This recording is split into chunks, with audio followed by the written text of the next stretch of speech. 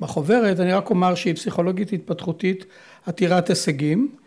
רק טעימה קצרה, היא למדה בקולומביה ובהמשך קיבלה את התואר השני והשלישי באוניברסיטת יל, והתואר הרשמי שלה היום זה ג'רלד אס לסר פרופסור of Child Development and Education, Harvard Graduate School of Education, Harvard University. So we are being fair to everyone. היא עורכת מחקרים רבים בתחומים שונים הקשורים להתפתחות הילד וללמידה רגשית חברתית. בין היתר היא חוקרת שותפה במחקר העוסק בלמידה בגילאים צעירים, שתקציבה מעל ל$16 מיליון. בקרב אקדמאים זה נחשב הרבה. המעבדה שלה בהרווארד היא אחד המקומות האקדמיים הפעילים והמשפיעים ביותר בתחום, ועל חלק מפועלה בתחום זה תשמעו ממנה, וגם תמצאו את השפעתה בדוח המפורט שאנו נגיש, אם ירצה השם, כמו שאומרים בחלק מהמקומות, באזור האביב.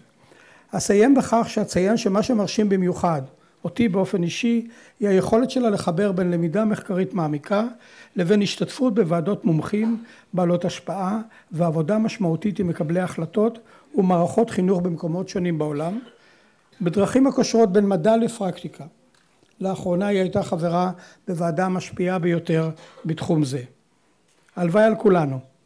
אנחנו מודים לה מאוד שברחה מהקור בבוסטון ובאה להתחמם באור היקרות של ירושלים. Please.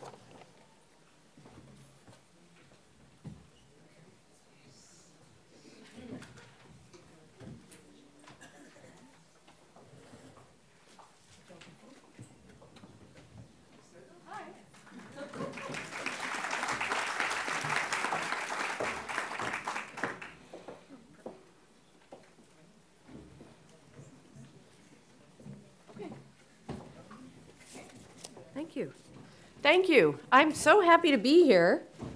Put this here.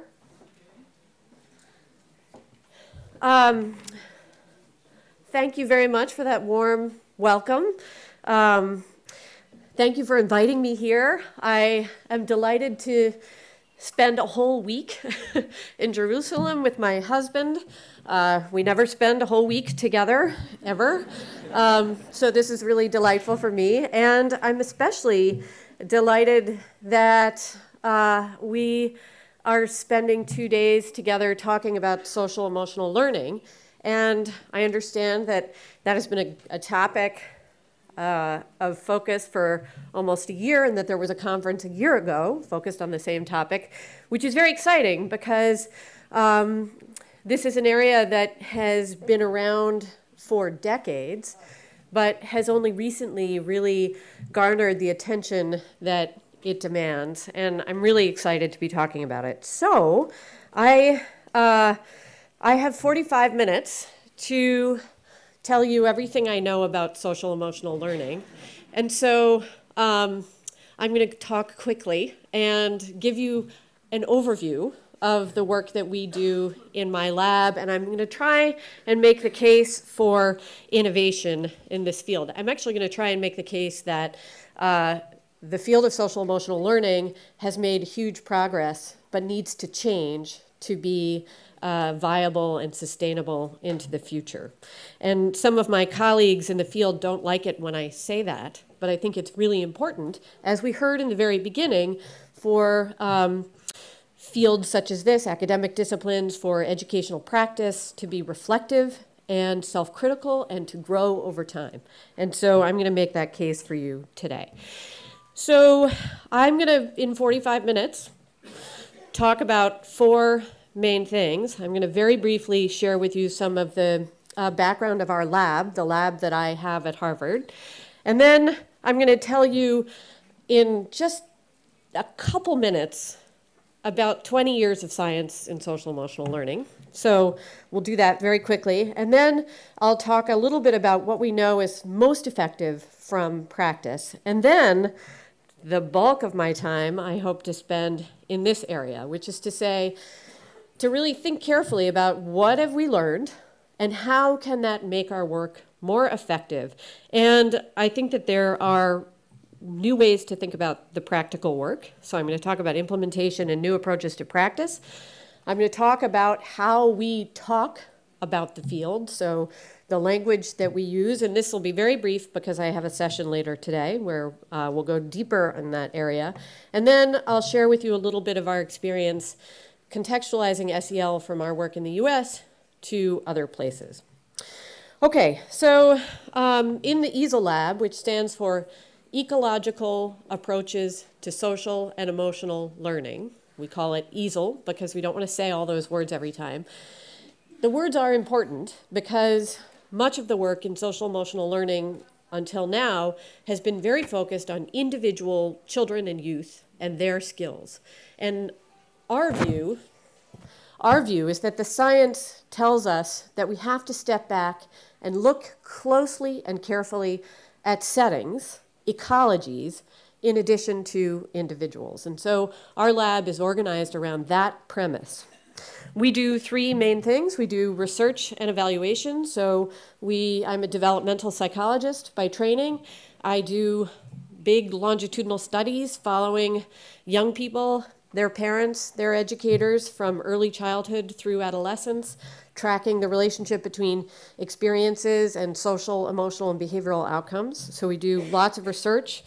We do big randomized controlled trials of interventions, of programs designed for early childhood and elementary school settings. And then we build on that scientific enterprise to design new strategies. So we have a big focus in our lab on creating practical tools that can be used in early childhood settings, in schools, in out-of-school time settings that respond to the evidence. And then finally, we do a lot of work communicating with the field. So we write briefing reports, we create tools to help those who are trying to learn about social emotional learning get access to the most sound evidence, to make judgments about what's important to them, to think about their priorities. So we create tools for the field. And I'm going to share with you a little bit of each of these things.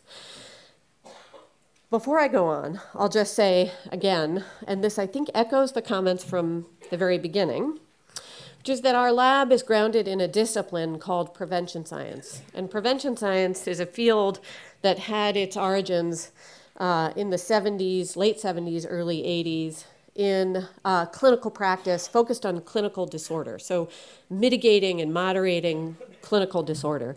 And the approach of prevention science is really about connecting what we know, the evidence, very closely to what we do, the practice, and then using what we do to filter back in and grow the knowledge base. And prevention science has grown, the discipline has grown over the last 20 years. It has spread into other areas and is well rooted in educational science today.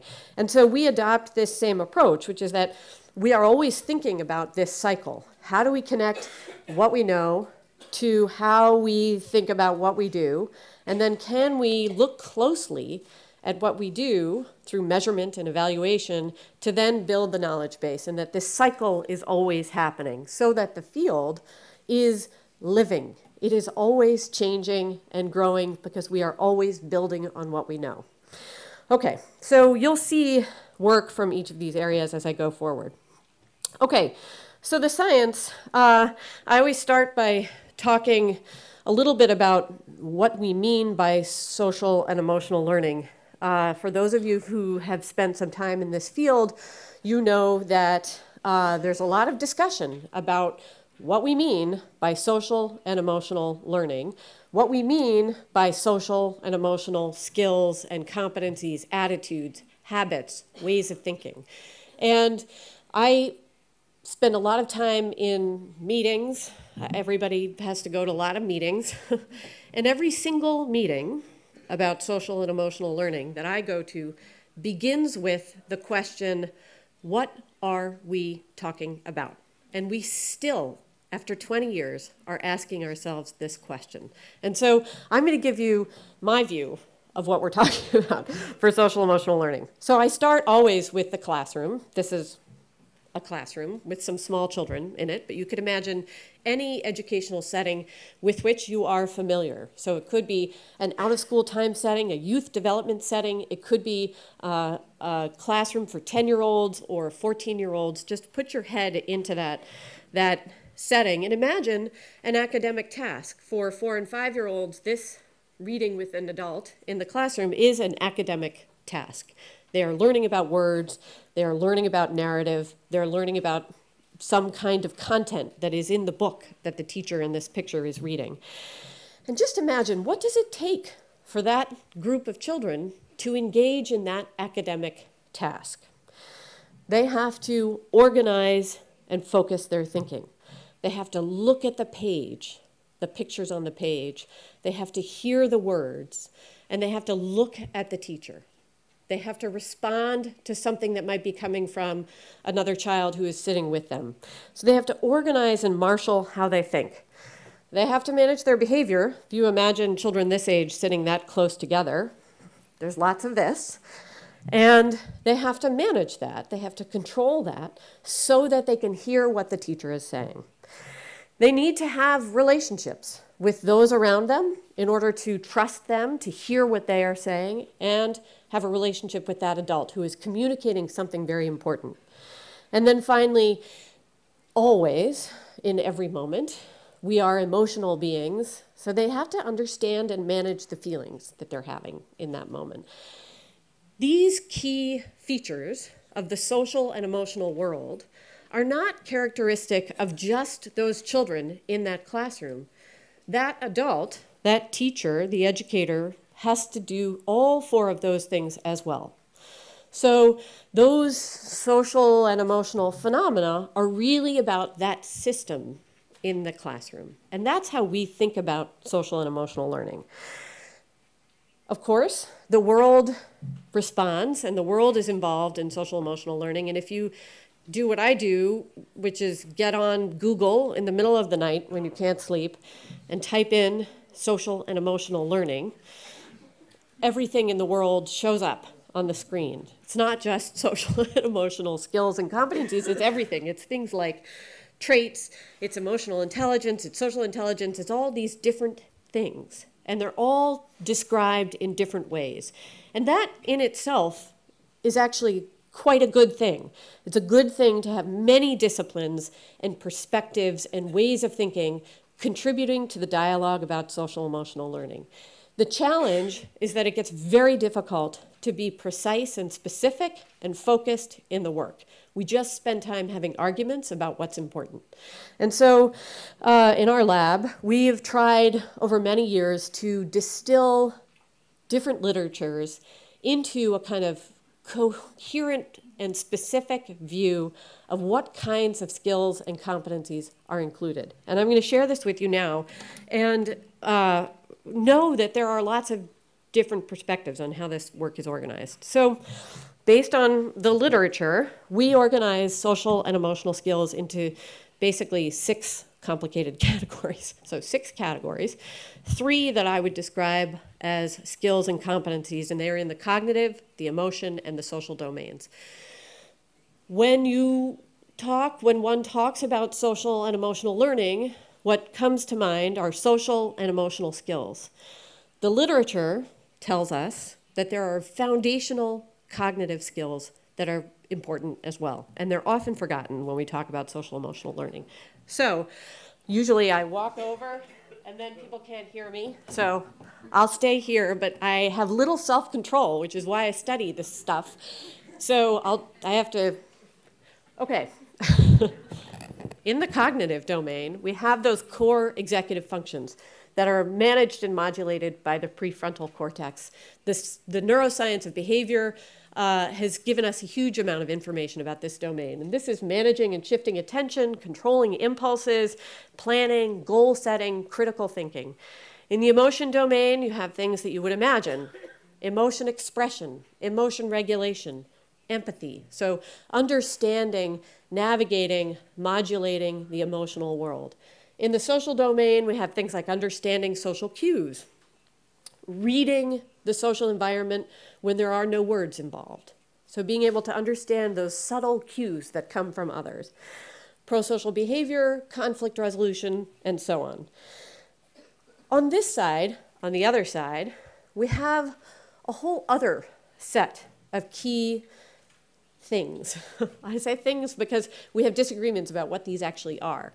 And we call this the sort of belief ecology, which is attitudes, ways of thinking, habits of mind that really sit in between having a skill or a competency and using it when it matters to use it. So these are ways of thinking that work with skills and competencies to actually drive action in the world.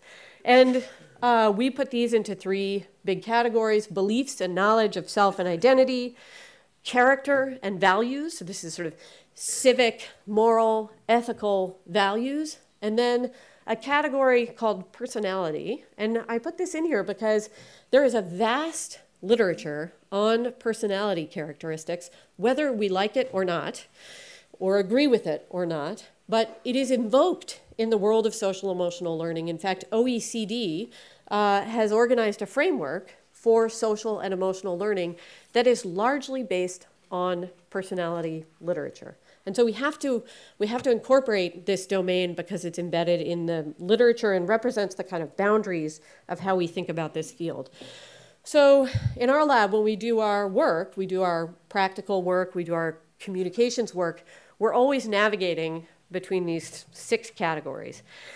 The National Commission, so Rami mentioned this commission that was running in the US for 2 years. It finished its work 1 year ago, this month, maybe today actually was the day. And it was a robust commission of scientists, practitioners, policymakers, all working together in different working groups to propel this field forward. And the commission came to a consensus. It was a miracle.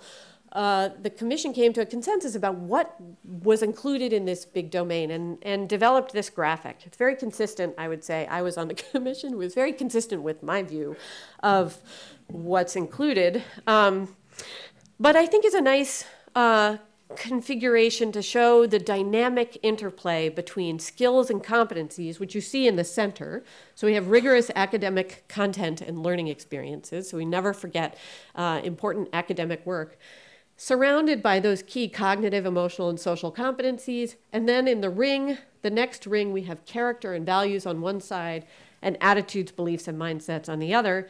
And then right here, on the outside, we have the context. Everything is situated in a learning context or a learning environment and a set of key relationships.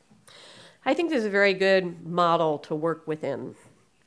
Okay, last thing I'll say about this is I'm a developmentalist.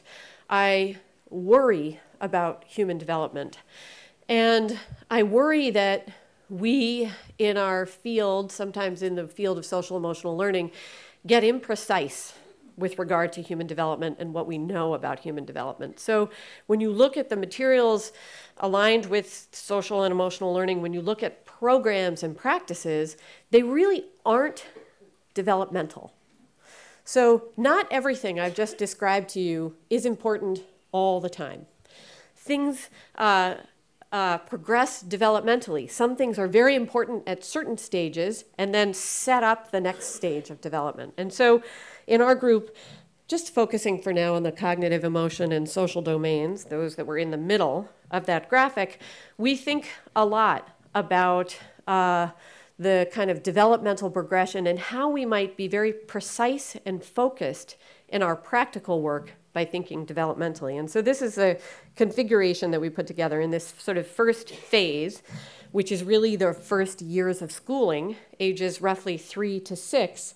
The literature tells us that these kinds of skills and competencies emerge and expand rapidly, particularly those core executive functions. The prefrontal cortex expands tremendously during this period. And that's when those core executive functions, focusing attention, working memory, impulse control, if you think of any 2 or 3-year-old, you know that impulse control is something that is happening. That's what's growing during this developmental period. We have also basic emotion skills, basic emotion and behavior management, and then sort of foundational social engagement. The reason I spend so much time on this is because if we were to identify a set of practices and try and build complex social problem solving for 4- and 5-year-olds, we would be working in the wrong area. And that's what many practices in social emotional learning tend to do, is that they seem like they target lots of skills that are too complex for the age group. So my point is, think developmentally and focus on specific areas depending on the age and stage of the child involved or children involved. This set of skills set up the next set, more complex versions of each of these. We have in phase sort of stage 2, ages 6 to 9-ish, which is when children begin to take over management of their own lives. They begin to organize their own backpack, for example. This is a big phase in my household. When do you have to take care of your own backpack that goes to you with school, goes with you to school? Will you remember all the things that go in it? To take them out at the end of the day, to put them in at the beginning of the day. That's planning and organizing and setting goals. We have more complex perspective taking and empathy and understanding social cues.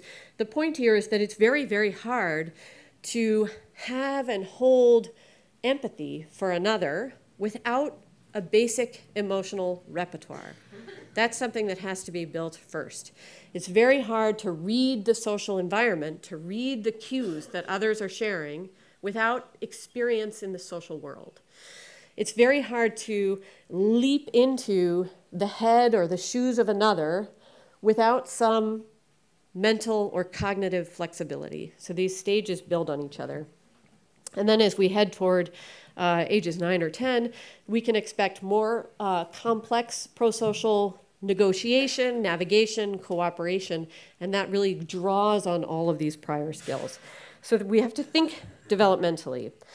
Okay, what's the evidence? We have 4 big bodies of evidence, and I know that when Kim Schonert-Reichel was here last year, she gave you a good overview of this, and I'm going to go very quickly through it. The first is that we have a handful of long-term correlational studies, and these studies basically tell us that these foundational social and emotional skills, over here, these kinds of things, captured when children are ages 4, 5, and 6, predict life outcomes 20 to 30 years later. And they do that even after controlling socio-demographic factors and experiences and after controlling all those academic things that sit in the middle, which is just, it's not a randomized trial, but it's a powerful body of evidence because it's really about early to life outcomes, the kinds of things that as societies we care deeply about 20 to 30 years later.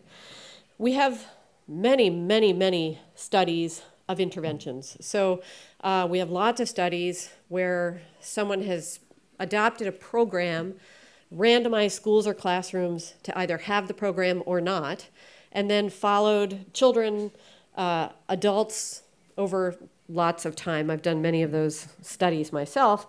And across those studies, generally we know that when we intervene and directly manipulate this body of skills and change them, we see outcomes that we care about. And we know this from these kinds of programs. I'm going to come back to this. These are the kinds of programs for schools that are adopted and tested. We call them comprehensive SEL programs. This is the famous meta-analysis from 2011 that basically said across 213 studies, we know that we can acquire the outcomes in the social and emotional domain that we expect. There have been additional meta-analyses to confirm those findings and build upon them. So we have a pretty robust signal that if we intervene in this area, we can expect to see change. This is just an example from a study that I did of one of those programs called the 4Rs, and it makes a slightly more subtle point. In this study, we implemented a program. We followed third graders who are 8 and 9 years old over 3 years. And we found that in general, the program we were testing had positive impacts for everybody in the population. We also found that for those children who were rated by their teachers as being the most difficult behaviorally at the start of the study, those children did the best academically as a result of the intervention. So those are the children, a very small number in the population, who are suspended from their classrooms, who are expelled from school, who are disengaged from the learning environment. In this case, those children were re-engaged because of this program in the academic learning environment and showed very robust effects on academic outcomes using state standardized tests. This kind of finding, which is not that unusual in this field, makes a very strong case for the role of social and emotional learning in conversations about equity. Right? So these are children who are removed from the environment. They are lost from the academic opportunities that they need. But social and emotional learning transforms that for them. Okay, we also see effects at the classroom level of all of these kinds of interventions, doing observations of classroom practice, teacher practice. These are very robust findings. They're probably the most robust set of findings in this field and are repeated across many, many studies. So the story is that implementing social and emotional learning programs that are often oriented toward individual skill development have effects at the level of teacher practice and in classrooms, which is an important finding, and repeated over and over and over again. So just a summary of this. This is 20 years of science. This is the summary that I put together. I think that there is a very strong signal from the evidence, but the truth is it is not consistent. It's mixed. So when we put lots of studies together, we sometimes see these broad-based effects, as we did with those meta-analyses, but sometimes when we do really large-scale studies, demonstration projects with many different programs, we don't see any effects at all. And there's a big conversation in the US about why that is the case. My understanding, my view, is that in those large-scale studies, we've disconnected the intervention from a close and carefully aligned measurement battery. And that keeps us from observing the effects that are there. So that's the story from what I call sort of lumping studies together. When we do very close studies of one program with carefully aligned measurement, we tend to see effects. What this tells me is that when we're adopting one approach or another in practice, and we want to monitor what's happening over time, we need to think very, very carefully about the kinds of tools that we use to capture growth and change over time.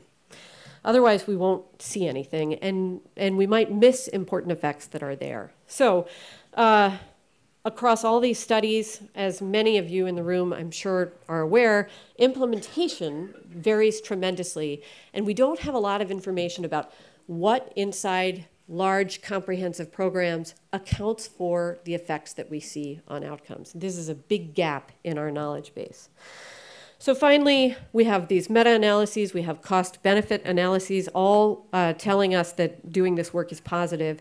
And then finally, we have a new science of stress, the brain and behavior, that comes out of neuroscience that tells us that stress has a profound impact on how the prefrontal cortex operates, and that cascades into negative behavior, and that this dynamic can be addressed with strategies and practices that are from the world of social and emotional learning.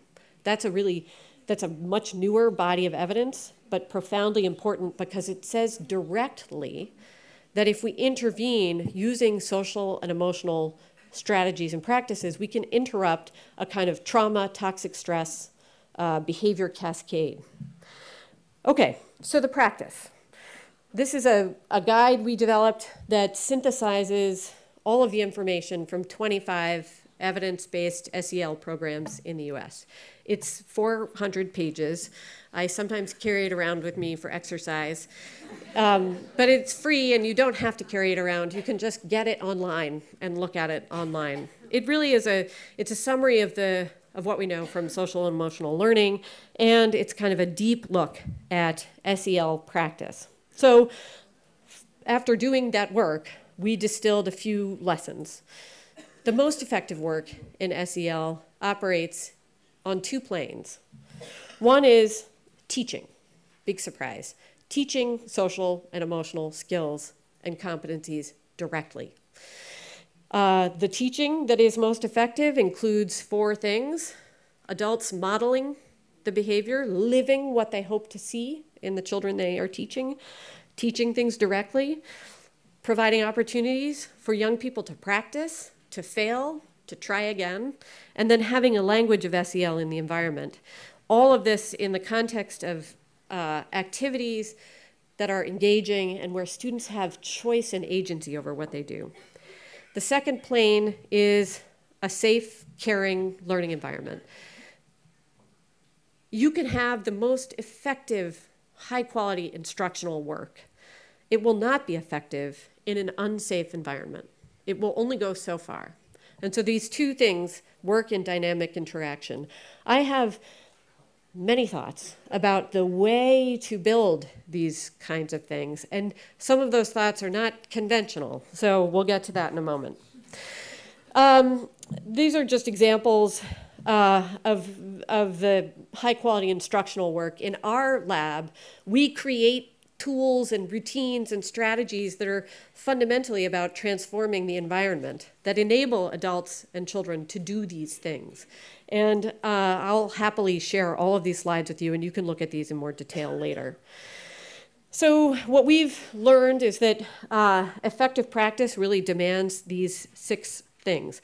One is the clear, explicit instruction that I just described, which is that red circle. The other is being very clear about what is being taught.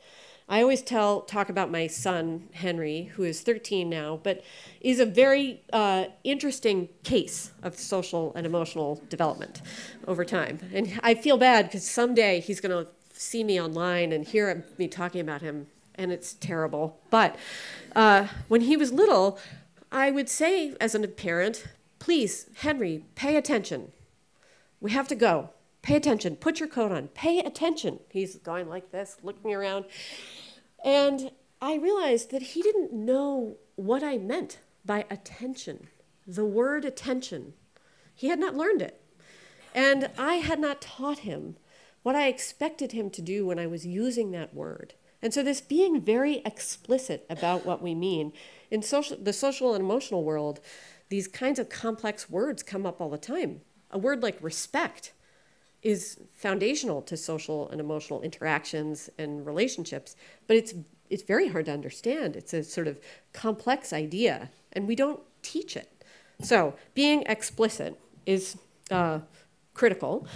Defining expectations, or having goals and priorities, building a positive culture and climate, thinking about how to integrate the work into the everyday of every school and the entire setting. Of course, focusing on adult well-being and adult competencies, and then thinking about how to extend the work to the broader context. And I almost kind of order these in a hierarchy, which is that we need to be very clear about what we mean and then extend outward into the environment. So to be really robust and vibrant as a field and to sustain the work, I think we need 3 things to propel the field forward. Integration into the structures and practices of schools and schooling. I don't think that it's effective to have a set-aside, standalone program.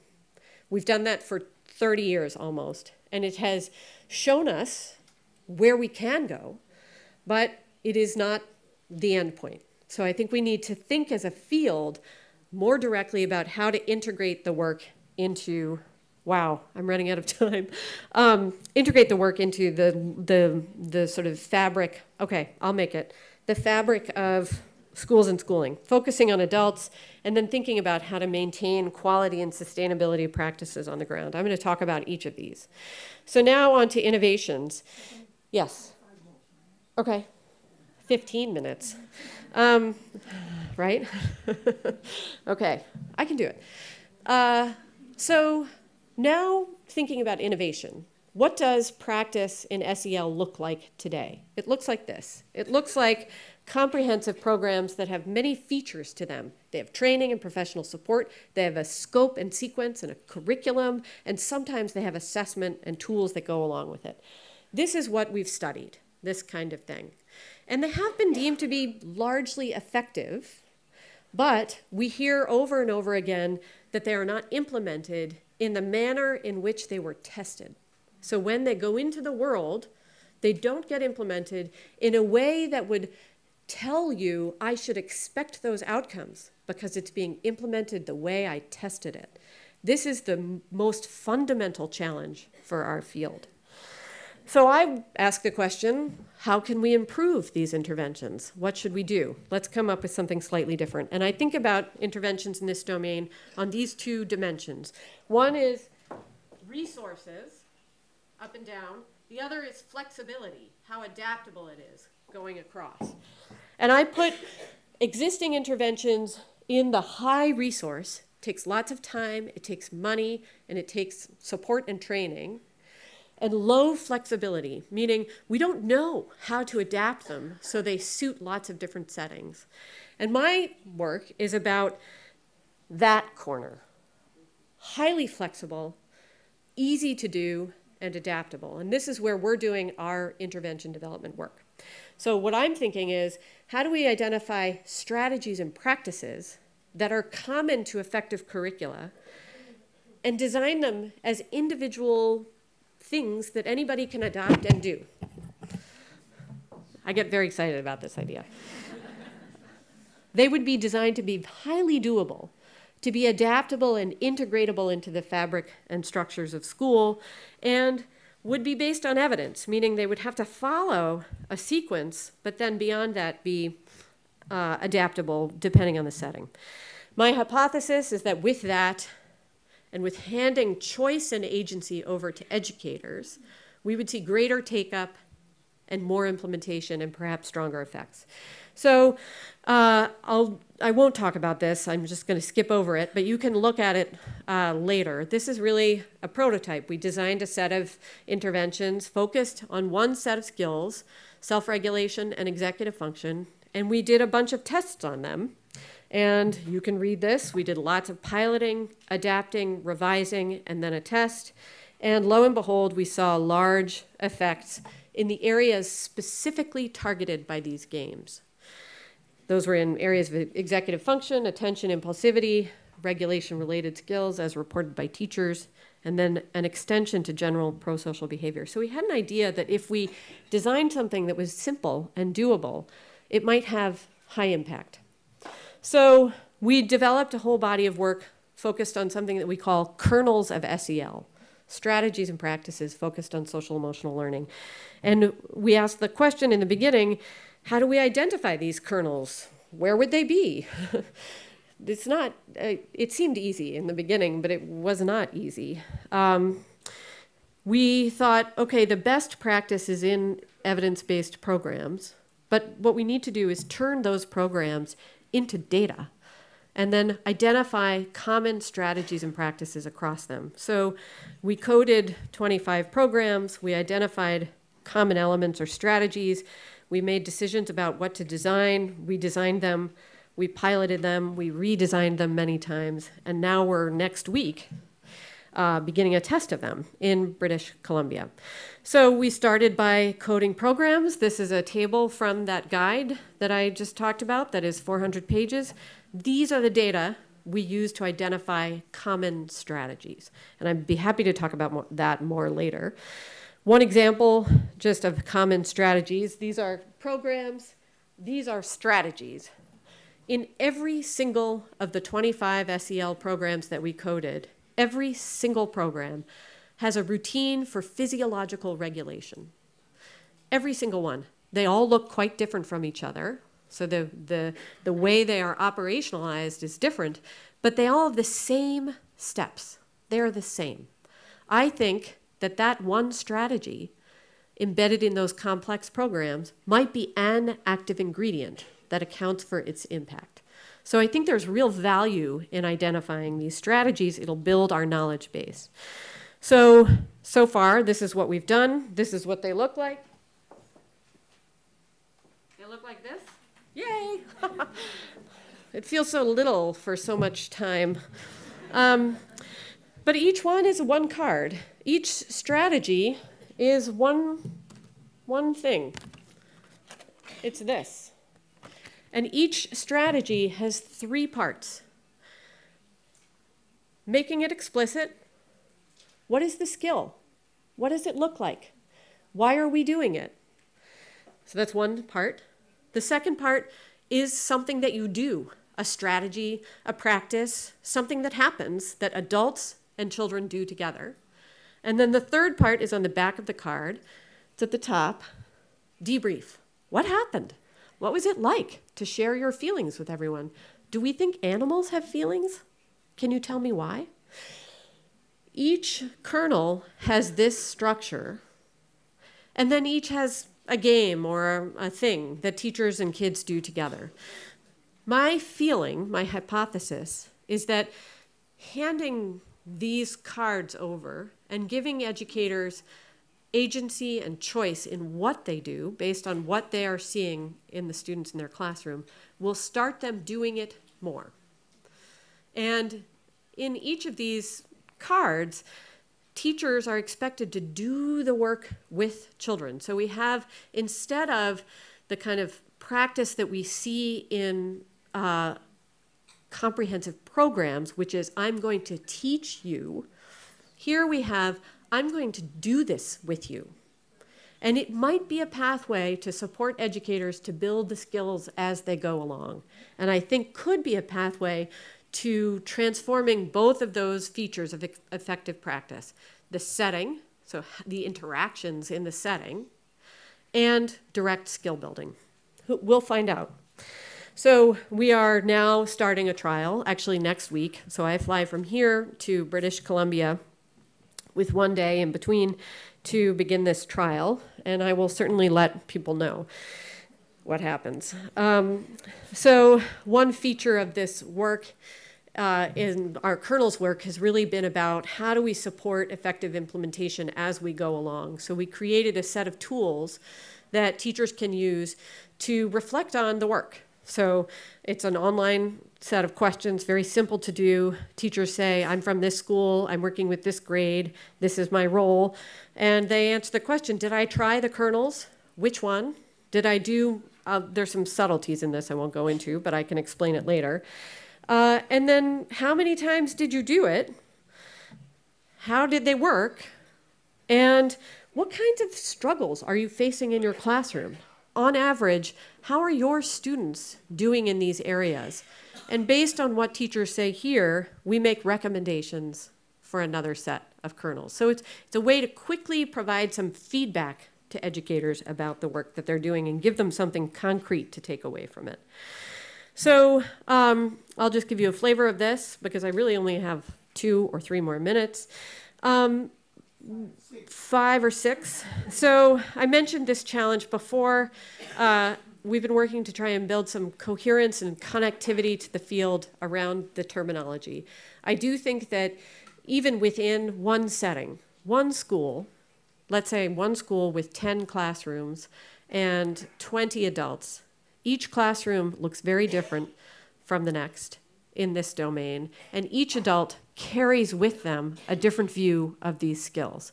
So we've been thinking about how do we organize the terminology of the field so that those with different perspectives can more effectively communicate with each other. And so we're trying to address this challenge. And we've developed a website. It's called Explore SEL. And it's a way to connect the terminology in the frameworks that guide the field. I will be talking more about this for a full hour at 3 o'clock today.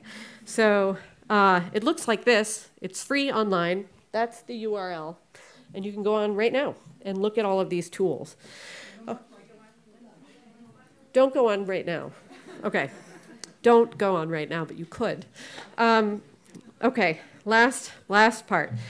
So we, in our lab, also have been thinking about how to contextualize and think about SEL more broadly. We do work in different countries, as you can see here: Lebanon, Niger, Sierra Leone, Brazil, Nigeria. We're starting a project now in Colombia.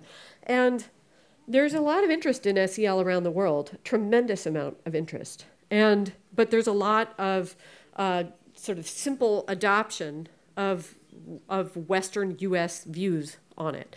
And for the same reason that we struggle with implementation within the US across different communities, we will struggle with implementation across the globe because we want people to have their viewpoint represented and their work represented, their local needs to be part of the conversation. And so we've been doing work to think about how would you contextualize some of the work coming out of the US for other settings. And this is just an example of what we've done in Brazil.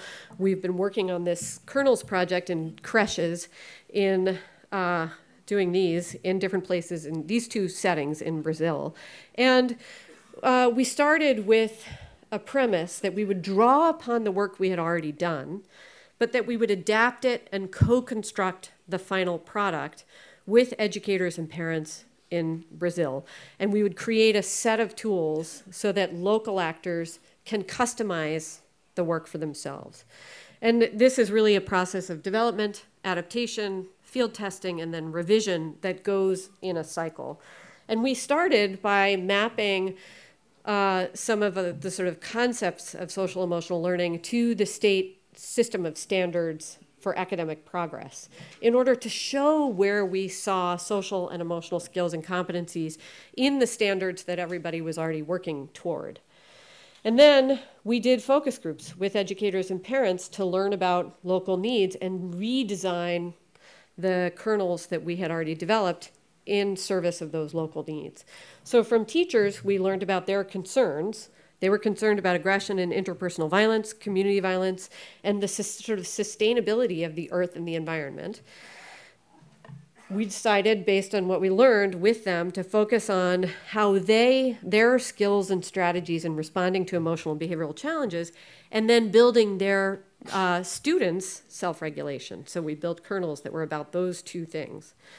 From parents, we learned that they were really concerned about maintaining and setting and having sort of rules and routines in the home, and they were also worried about exposure to interpersonal violence. They were particularly concerned about raising and growing citizens, those who cared about others in their environment. And so we decided for parents to focus on strategies for them to build and maintain routines, and then kernels that they worked on with their children that are really about building understanding of other. And these were we did this work with both parents and teachers and crossed between them. And then we developed a version of these cards that looked quite different because we got feedback from Brazilian educators and parents about how they should look and feel. And that was very important. The object, we've learned over time, is almost as important as the content. Has to feel like something that you can do and use. And that's often locally derived. We're just about to start a test of these. So now I'm at the end. That was a lot of information. So hopefully you'll walk away with all of it, but at least these three things. First, that social emotional skills and competencies are multifaceted. There are many important skills and competencies. They are deeply developmental, and they are situated in connected, supportive relationships and settings. We cannot ever forget the setting. Approaches that are effective are targeted, and they do the work in ways that are relevant to a local setting. It has to be highly relevant to the work, to the priorities of a local setting, and they go between adults and children. And that, my view is that to push the field forward, to keep it vibrant, to make it really live up to its promise, we need new approaches. We need to think beyond the programs that we have. And we need these approaches to be more targeted, more flexible, more portable, and more engaging. And that we have to operate with these notions of contextualizing the work for a local setting, whether it's in the US or across countries. And that's all. Thank you.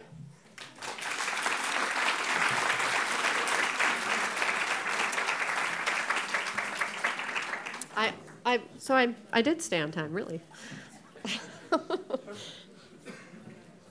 Should I get rid of this? If I let you talk a little bit more, my presentation would be superfluous.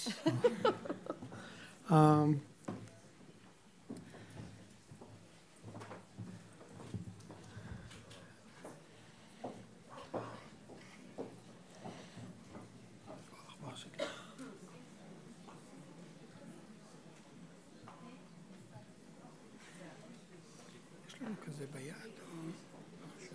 סורי. אוקיי.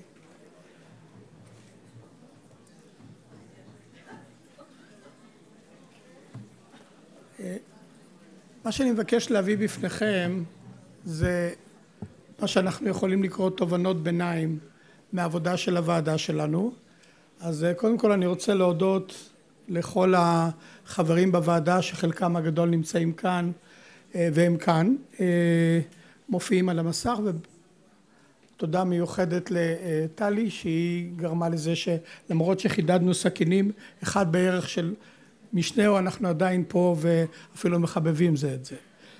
חלק גדול מהדברים שאני אומר, אני מקווה שתשמעו את ההדהוד של דברים שסטפני אמרה, ואנחנו תמיד שמחים ללמוד מהמומחים בתחום, וחלק מהדברים גם יהדהדו בדברים של נציגים בהמשך המושב. בהמשך המושב תופיע כאן סמנכ"לית משרד החינוך שעוסקת בנושא אסטרטגיה, והיא תביא את זווית הראייה שלה על הנושא הזה, וכן מנהלת מבית ספר שתראה לנו איך זה נראה בחיים באמת, ולא בחדרי האוניברסיטה. עכשיו אני מחפש דרך. אוקיי.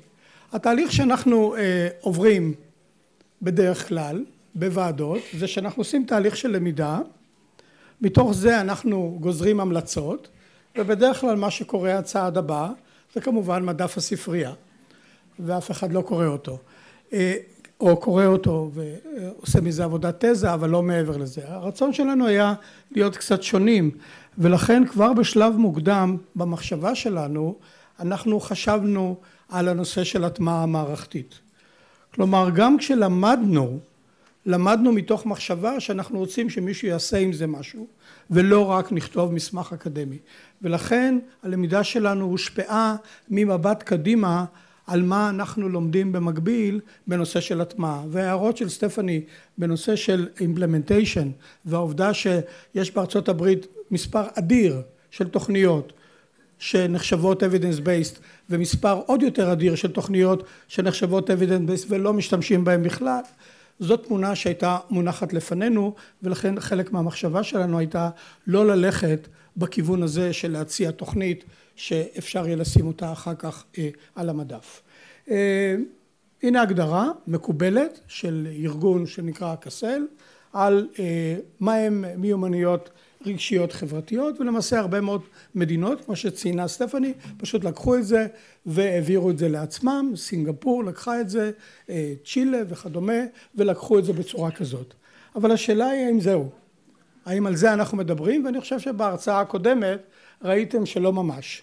אנחנו מדברים למעשה על הרבה מאוד מושגים שונים, וזוויות ראייה שונות, ומסגרות עיוניות שונות, שסטפני גם הזכירה, ולמעשה הספרות מראה שיש 136 מסגרות עיוניות שונות, ובכל אחת יש מספר מיומנויות. אז אתם מבינים שזה שדה עצום.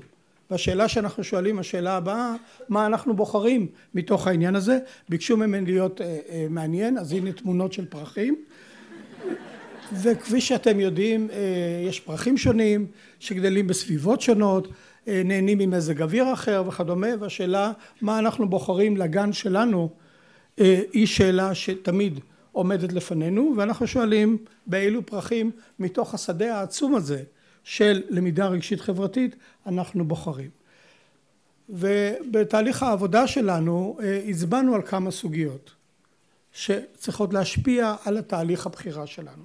ראשית, ופה אני כמובן מכוון לדעת גדולים, שאנחנו מדברים על השלב ההתפתחותי כמשהו שאנחנו חייבים להתאים את עצמנו אליו. אנחנו גם צריכים לראות לאן אנחנו רוצים להגיע. מהי דמות הבוגר שאנחנו רוצים להגיע? האם זו דמות הבוגר של סינגפור, של הודו, של ישראל, של ה-OECD, כל אחת מהם, ההבדלים הם לא קטנים, אם נכנסים לתוכם, את מי הם רוצים לראות בסוף הדרך. אז אנחנו צריכים לעשות את התהליך הזה, ומיכל תדבר על הנושא הזה מזווית הראייה של משרד החינוך הישראלי. אנחנו גם עשינו הבחנה בין אתגרים שאנחנו נפגשים בהם ברמת ישראל כישראל, לבין היבטים מקומיים, ואני מיד אגיע לזה. מתוך 1,000 הדברים שאנחנו מיוחדים בהם, חוץ מירושלים כמובן, התמקדנו בשני דברים. אחד זה הסוגיה של התמודדות עם מתחים ושסעים בחברה הישראלית. וחשבנו שזה מחייב אותנו לבחור את אותם דגשים ואותם פרחים שמתייחסים לנושא הזה. והנושא האחר, התמודדות עם מצבי איום, חשיפה לאלימות. אני מניח שהבנתם שלא נקבל טילים הלילה, אבל מי יודע לגבי מחר. כל הסוגיות האלה הן סוגיות שהן מתייחסות למדינת ישראל כמדינה, ואנחנו מאוד מדגישים את הנושא של אתגרים מקומיים בכל הרמות. אנחנו מדברים על הדגשים של קבוצות תרבותיות, של מרחקים מהקסאמים או כל דבר בנוסח הזה. ולכן אנחנו כל הזמן מוסיפים אתגר נוסף, וזה אני חושב הודגם מאוד מאוד יפה בעבודה של סטפני, שכל אמירה היא פתח לבדיקה עצמית, היא פתח ללמידה ופתח להשתנות. ומדינת ישראל לפני 10 שנים היא לא מדינת ישראל של היום, ובעוד 5 שנים היא תהיה אחרת. לכן אנחנו לא יכולים לומר זה מה שאנחנו ממליצים למדינת ישראל נקודה, אלא זה מה שאנחנו ממליצים למדינת ישראל היום, ואנחנו חייבים להמשיך וללמוד מה עובד ומה לא עובד, איך המדינה משתנה ואיך אנחנו צריכים להתכוונן ולהשתנות עם הזמן. מהם הדגשים שאנחנו ממליצים ללמידה רגשית חברתית במדינת ישראל? שימו לב, אני משתמש במילה דגשים, משום שבכל אחד מהדגשים האלה יש מספר עצום של מיומנויות שצריך לבחור מתוכם, אבל הם קבוצות של נושאים. ולכן אנחנו מגדירים ברוח הדברים שסטפני דיברה לא רק על מיומנויות, אלא גם תפיסות עצמית, תפיסות עולם וערכים בתחומים הבאים. ראשית, המרחב התוך אישי, ההבנה עצמית, היכולת להשתלט על עצמך וכן הלאה, אדם ועצמו. הדבר הנוסף זה המרחב הבין אישי, אדם מול הקרובים לו, מול הסביבה שלו וכדומה. וכתגובה למה שזיהינו כסוגיה מרכזית בישראל של שסעים בחברה והתמודדות עם הנושאים האלה, אנחנו מדגישים גם את המרחב האזרחי.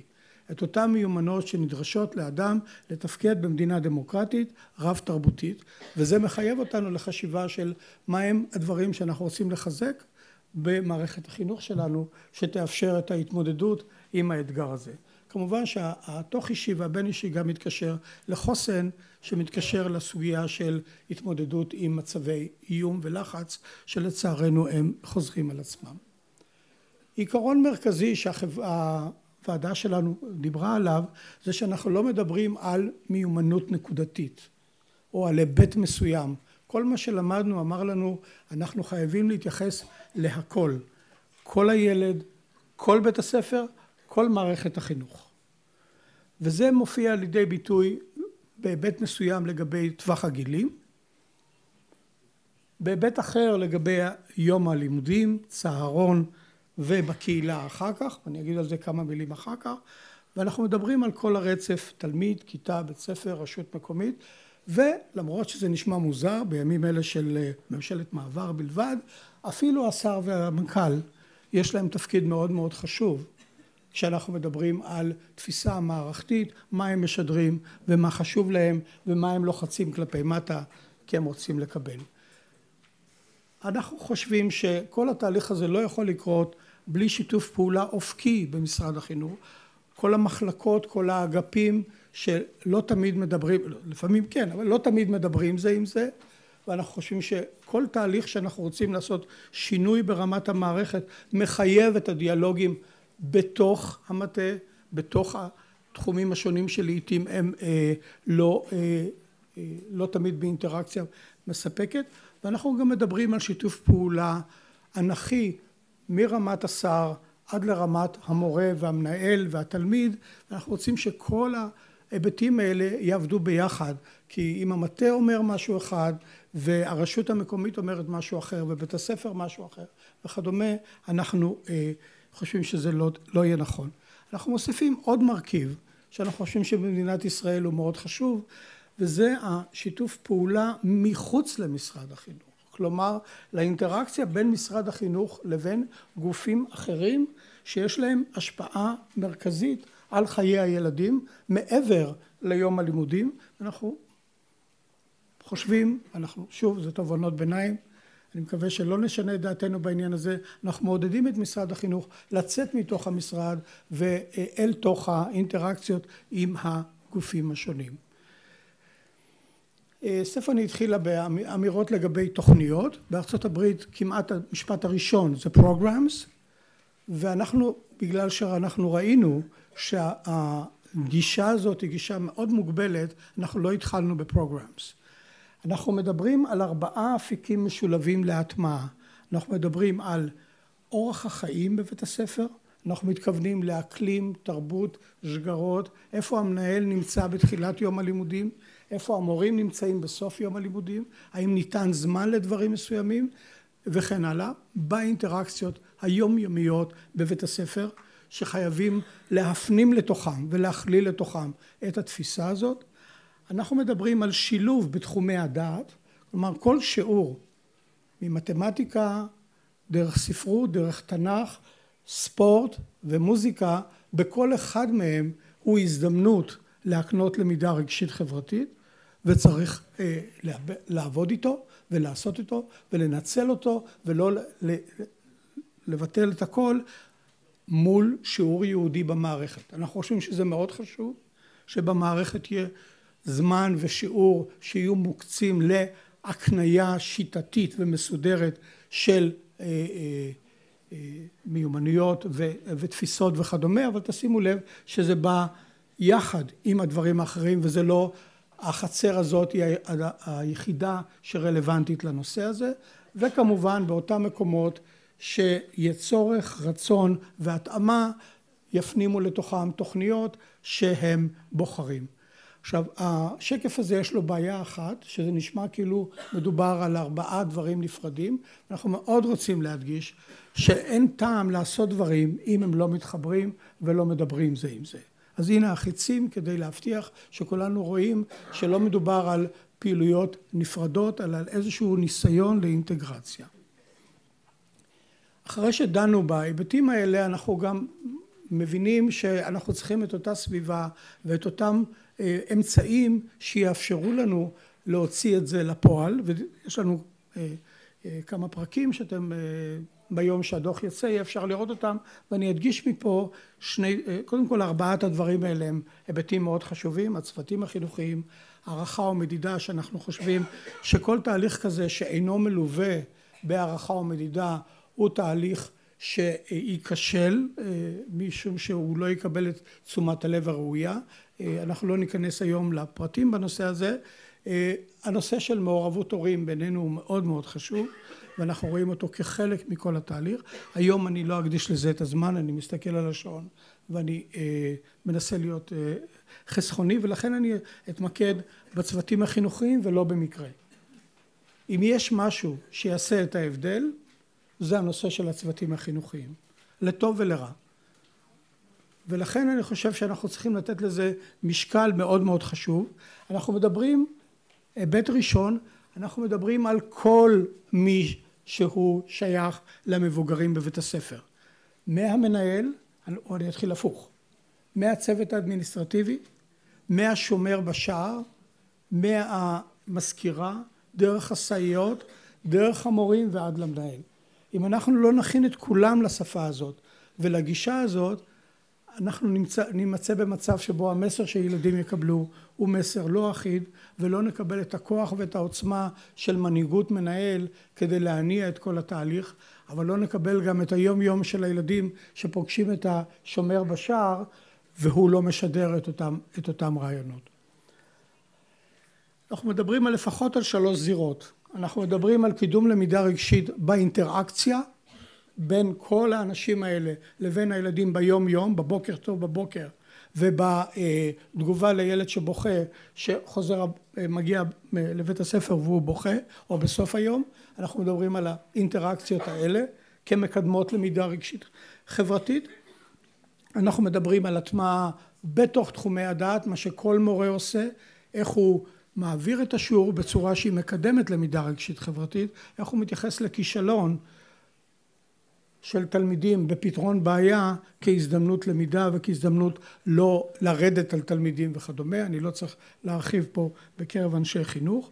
ואנחנו מדברים גם על אותם מורים שיעבירו שיעורים יהודיים. אנחנו חושבים שזאת סביבה חשובה מאוד להמשך קידום למידה רגשית חברתית, והצוות הזה צריך להיות מסוגל לעשות את זה. איך אנחנו רוצים לחזק את זה בתוך המערכת?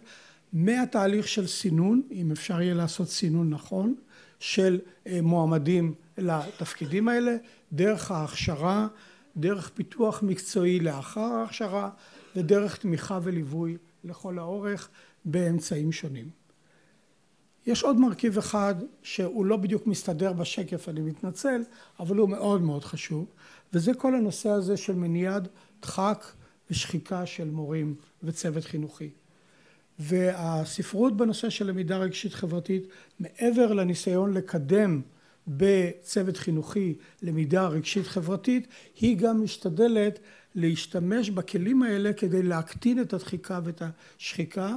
יש לנו אינדיקציות, וגם בשנה שעברה הייתה פה קימברלי שונר רחל, והיא דיברה על ההדבקה של סטרס של מורה והשחיקה שלו בתלמידים, והרצון לעבוד עם המורים ולהקל עליהם, ועל ידי כך לקדם את היכולת שלהם לעשות את זה. דוגמה אחת שתופסת תאוצה בעולם מסיבות שונות, חלקם טובות, חלקם פחות, תוכניות קשיבות, מיינדפולנס, שמקבלות אחת הדרכים היותר מקובלות להתמודד עם הנושא הזה, או תוכניות אחרות למניעת שחיקה. אז בואו נחזור להתחלה. דיברנו על למידה, דיברנו על המלצות ועל הטמעה מערכתית. מה למדנו מהספרות על הטמעה מערכתית שהשפיעה עלינו לכל אורך ההמלצות שלנו? למדנו שאנחנו לא יכולים להאמין שמשרד החינוך יגיד, אני רוצה עכשיו לעשות את זה ואת זה, וכל אחד ייקח על עצמו ויתחיל לעשות את זה ואת זה, כי משרד החינוך אמר. ולכן דגשים כמו בניית תחושת בעלות, סטפני פה הזכירה את העניין הזה, שיש מורים שדברים מסוימים קרובים יותר לליבם. יש מנהלים שהיבט מסוים של למידה רגשית חברתית הוא בנפשם, ובזה הם ישקיעו. ולכן בניית תחושת בעלות, זה שלי, זה לא בא ממשרד החינוך רק, וכהנחתה היא נקודה חשובה. אנחנו מאוד מאוד מדגישים התאמה ואוטונומיה מקומית. אנחנו חושבים שלמשרד החינוך יש תפקיד מאוד מאוד חשוב בבניית כל המערכת, ועדיין אנחנו מדגישים את ההתאמה והאוטונומיה המקומית שמתקשרת לנושא של תחושת בעלות, אבל גם מגיבה למה שקורה. ואנחנו מדברים על מגיבה לא רק ברמה של חרדים ידגישו דברים מסוימים, אבל בבית הספר קרה אירוע מסוים. ילד פגע בילד אחר בצורה קשה, ואנחנו נתייחס לנושא הזה כל השבוע הזה, בכל היבט שהוא נגיע לנקודה הזאת. אני גומר לפני, אני מצטער, אני יכול להעריך, אבל אני אתן הזדמנות לאחרים. אנחנו מאוד מאוד מדגישים את המושג של בניית יכולת מקומית, באנגלית זה building capacity, אנחנו לא יכולים להגיד אוקיי תעשו, בלי ליצור אפשרות לעשות את זה. עכשיו המילה המקומית היא מילה מאוד חשובה, כי חלק מהתוכניות הם של אנשים שבאים מבחוץ, אם הם באים בחוץ לשנה, שנתיים, יש להם פרויקט, והם עוזבים. משום מה, תלמידים ממשיכים להגיע לבית הספר, תלמידים חדשים מגיעים לבית הספר, מורים מתחלפים, אבל הם היו שם והם הלכו, ואולי אפילו הם יפרסמו שעשו סקר שביעות רצון, והכל היה נהדר. אנחנו מדברים על יכולת של בית הספר להמשיך את התהליך. לכן כשסטפני דיברה על קרנלס, ודיברה על טכניקות וכדומה, זה אותם דברים שמורים יכולים לרכוש ולבחור מתוכם ולרכוש, שיהיה להם תחושת בעלות וירגישו שהם נתמכים, ולכן למשרד החינוך יש תפקיד מאוד מאוד חשוב להנגיש ולתמוך וללוות, אבל זה עדיין ביכולת שלהם, והם לא צריכים להזמין יועץ מבחוץ כדי להגיד להם, אוקיי, השבוע היה לנו את האירוע הזה, מה לעשות? כמובן שליועצת אנחנו מדברים על יכולות מקומיות, זה גם ברמה של היועצת ושל המנהל וכדומה, אבל גם ברמת המורה. אנחנו מדברים על אינטגרציות בשגרות היומיומיות. זה לא יכול להיות משהו שבא מבחוץ, אוקיי, לא אני. אנחנו לא יכולים להגיד, אוקיי, פוס, עכשיו יש לנו את 10 דקות למידה רגשית חברתית, סגרנו אותם, בואו נמשיך את כל התהליך. זה חייב להיות בכל תהליכים היומיומיים וכדומה. אנחנו מדברים על ליווי ותמיכה כל הזמן, זה לא משהו שאפשר לגמור מחר, זה משהו שמתפתח וצריך להמשיך וללמוד. יש חשיבות מאוד גדולה לניטור והערכה מקומיים. זה שאנחנו לקחנו משהו נהדר שעבד בארצות הברית ואפילו תרגמנו לעברית ואפילו עשינו תהליך של התאמה ואמרנו זה ממש ממש ממש מתאים לישראל, זה רק ההתחלה. אני חושב שמה שראינו פה בהצגה של סטפני זה שכל מהלך הוא מהלך של למידה שהוא מתמשך לאורך זמן. ואם אנחנו לא נפנים את הרעיון הזה, שזה לא מדובר על מחקר הערכה בעוד 5 שנים, אלא על תהליך פנימי גם בבית הספר וגם במערכת החינוך, אנחנו לא נצליח להמשיך וללמוד שזה, אני חושב, מה שמערכת החינוך צריכה לעשות. וכמובן, המקום המרכזי של מורים ומנהלים, הכל מתחיל ונופל, ואני מקווה גם מוקם באמצעותם של מנהלים, ונראה פה היום דוגמה אחת, ומורים שיעמדו בכל זה. אחת הנקודות שסטפני פחות דיברה עליהם, זה מה שנקרא scaling up. יש בתי ספר שעושים דברים נהדרים, ויש רשתות שכבר התפתחו והתקדמו בנושא הזה, יש לנו מה ללמוד מהם. עכשיו זה לא אומר שמה שעבד באורט בית שמש יעבוד בעמל נתיבות, או בספר עירוני בתל אביב, אבל יכול להיות שם הרבה מאוד רעיונות שאנחנו יכולים ללמוד זה מזה ולנסות להגדיל את ההיקף שלהם ולעשות scaling up. מהו האתגר? כל השיחות שלנו לאור זמן, כשכל פעם אנחנו מדברים עם מורה זה ומנהל זה ומנהל משרד החינוך, מהו האתגר?